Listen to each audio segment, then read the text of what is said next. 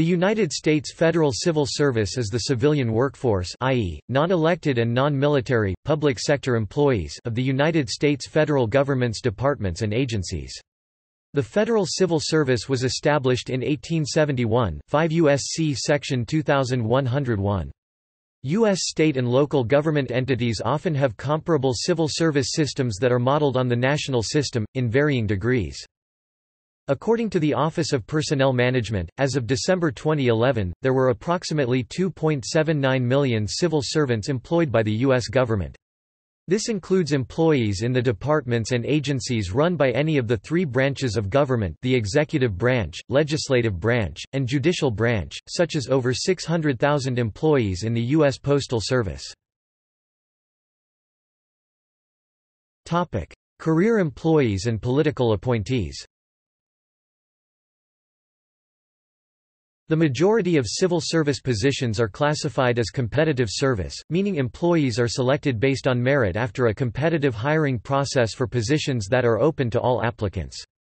The Senior Executive Service (SES) is the classification for non-competitive, senior leadership positions filled by career employees or political appointments, e.g., cabinet members, ambassadors, etc. Accepted service positions, also known as unclassified service, are non-competitive jobs in certain federal agencies with security and intelligence functions, e.g., the CIA, FBI, State Department, etc., that are authorized to create their own hiring policies and are not subject to most appointment, pay, and classification laws. History. In the early 19th century, positions in the federal government were held at the pleasure of the president. A person could be fired at any time. The spoils system meant that jobs were used to support the American political parties, though this was gradually changed by the Pendleton Civil Service Reform Act of 1883 and subsequent laws. By 1909, almost two-thirds of the U.S. federal workforce was appointed based on merit, that is, qualifications measured by tests. Certain senior civil service positions, including some heads of diplomatic missions and executive agencies, are filled by political appointees.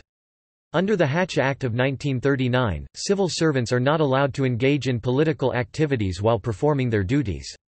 In some cases, an outgoing administration will give its political appointees positions with civil service protection in order to prevent them from being fired by the new administration. This is called burrowing in civil service jargon.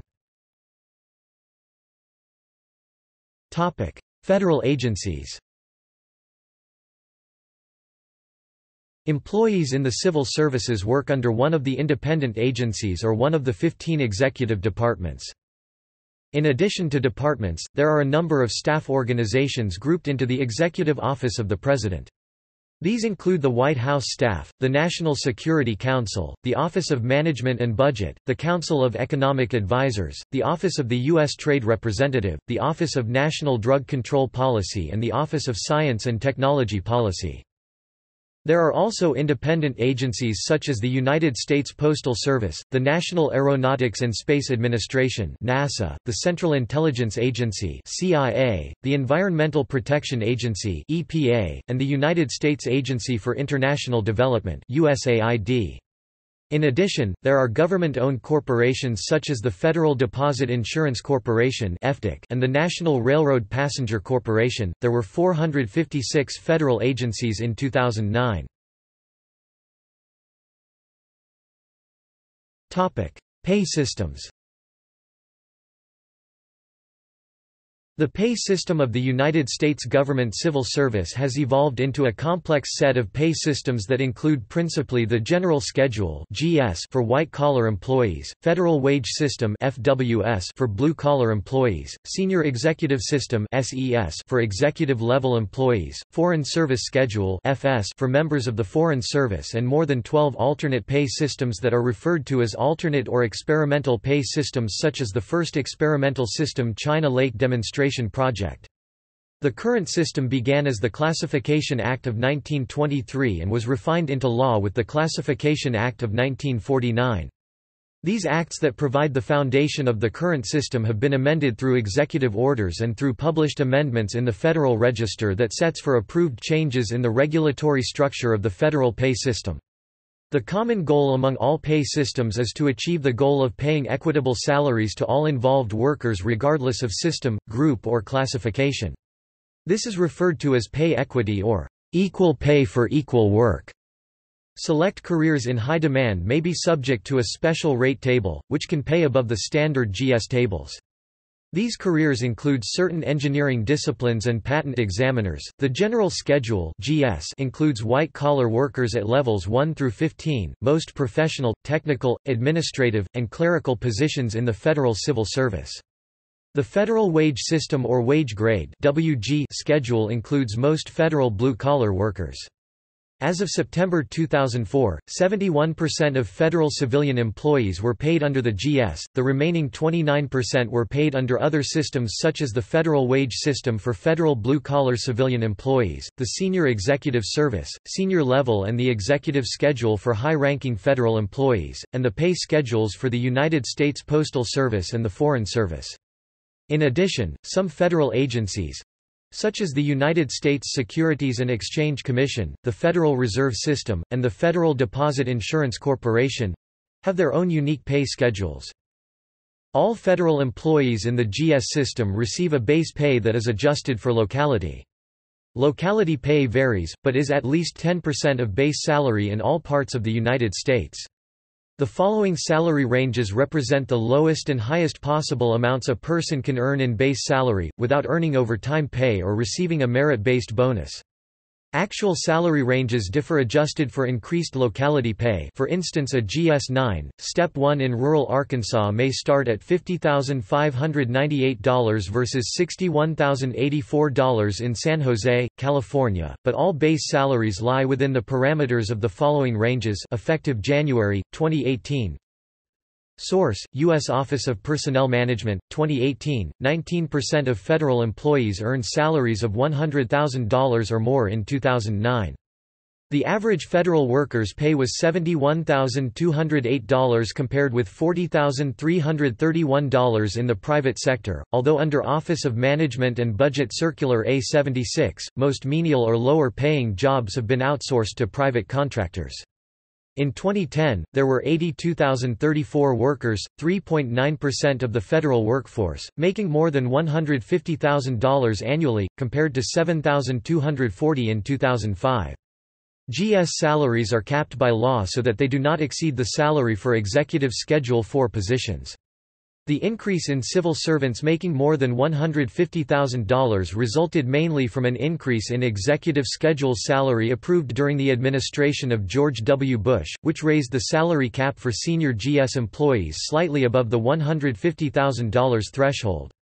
Basic pay rates for senior executive service, i.e. non-presidentially appointed civil servants above GS-15, will range from $119,554 to $179,700 in 2012.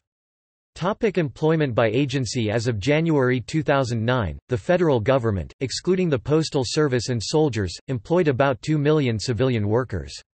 The federal government is the nation's single largest employer. Although most federal agencies are based in the Washington, D.C. region, only about 16% or about 288,000 of the federal government workforce is employed in this region. Source: U.S. Office of Personnel Management. U.S. Civil Service Commission. Public support in the United States for civil service reform strengthened following the assassination of President James Garfield. The United States Civil Service Commission was created by the Pendleton Civil Service Reform Act, which was passed into law on January 16, 1883. The commission was created to administer the civil service of the United States federal government. The law required federal government employees to be selected through competitive exams and basis of merit. It also prevented elected officials and political appointees from firing civil servants, removing civil servants from the influences of political patronage and partisan behavior. However, the law did not apply to state and municipal governments. Effective January 1, 1978, the Commission was renamed the Office of Personnel Management under the provisions of Reorganization Plan No. 2 of 1978 43 FR 36037, 92 Stat. 3783 and the Civil Service Reform Act of 1978. The United States civil service exams have since been abolished for many positions, since statistics show that they do not accurately allow hiring of minorities according to the Affirmative Action Guidelines. Civil Service Reform Act of 1978. This act abolished the United States Civil Service Commission and created the U.S. Office of Personnel Management (OPM), the Federal Labor Relations Authority (FLRA), and the U.S. Merit Systems Protection Board (MSPB). OPM primarily provides management guidance to the various agencies of the executive branch and issues regulations that control federal human resources. FLRA oversees the rights of federal employees to form collective bargaining units unions and to engage in collective bargaining with agencies. MSPB conducts studies of the federal civil service and mainly hears the appeals of federal employees who are disciplined or otherwise separated from their positions. This act was an effort to replace incompetent officials. Reforms under the Trump administration. President Donald Trump signed 3 executive orders designed to enforce merit system principles in the civil service and intended to improve efficiency, transparency, and accountability in the federal government. Supporters of the executive orders hope that these initiatives will make civil service more accountable and that both taxpayers and federal workers will benefit. Civil servants in literature. Mums, Hardy 1977. Federal Triangle. New York, Dutton. ISBN 978-0-525-10425-4. Humorous novel of 1970s federal employees in Washington, D.C. Phillipson, Morris H. 1983. Secret Understandings, a Novel. New York, Simon & Schuster. ISBN 978-0-671-46619-0. Novel about the wife of a federal judge. Bromell, Henry 2001. Little America, a Novel. New York, Alfred A. Knopf. ISBN 978-0-525-10425-4. A State Department employee's son reconstructs a childhood in a fictional Middle Eastern country. Costello, Mark 2002. Big If. New York, W. W. Norton & Co. ISBN 978-0-393-05116-2. A Novel of Life in the Secret Service. Keeley, Edmund 1985. A Wilderness Called Peace. New York, Simon & Schuster. ISBN 978-0-671-47416-4. A Novel of a Diplomat's Son in Cambodia. Bushell, Agnes 1997. The Enumerator. London, Serpent's Tail. ISBN 978-1-85242-554-8. A Novel about a public health contractor in San Francisco. White, Stuart Edward 1910. The Rules of the Game. New York, Doubleday. ISBN 978-1-4432-2300-3. A Novel of the Forest Service.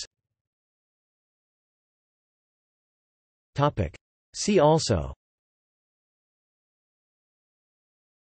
Government employees in the United States, List of United States federal agencies, Category: Civil service in the United States, Curtis Douglas v. Veterans Administration. References. External links. Career Guide to Industries. Federal Government, excluding the Postal Service, Bureau of Labor Statistics, statistics and details on federal civil service.